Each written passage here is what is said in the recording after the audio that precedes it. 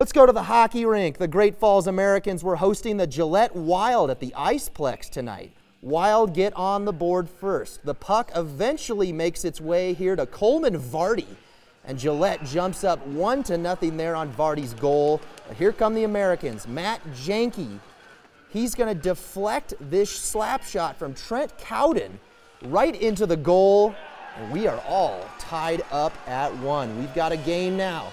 Then later, it's Peyton McSherry.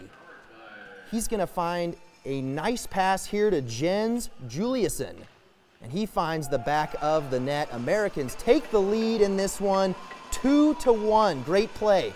Later, it's Bailey Williams who delivers a nice wall pass down to McSherry, who does the rest for the goal. 3-1 Americans now, and yes, Peyton, take a bow. You've earned it, buddy. Americans go on to win this one 5-2. And that's